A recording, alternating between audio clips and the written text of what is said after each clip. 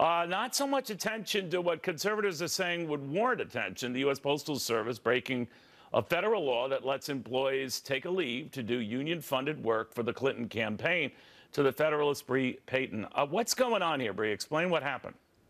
Sure. So union employees said that they wanted to take some time off in order to campaign for Hillary Clinton. Local postal worker officials said, hey, maybe letting 97 people take time off is going to hamper our delivery schedule. But the Postal Service overlords told them to shut up and let them campaign for Hillary Clinton. And then a pro-Hillary Clinton super PAC with connections to this union ended up subsidizing their paychecks while they were out on unpaid leave so they wouldn't lose any money. And the fact that these two entities colluded and worked together, and they gave them unpaid leave, but then the pro-Hillary super PAC compensated them for their time, indicates that the Postal Service knew that this was a violation of federal law. They knew that they couldn't pay them during this time off, during those efforts, and they colluded with a super PAC in order to get it done.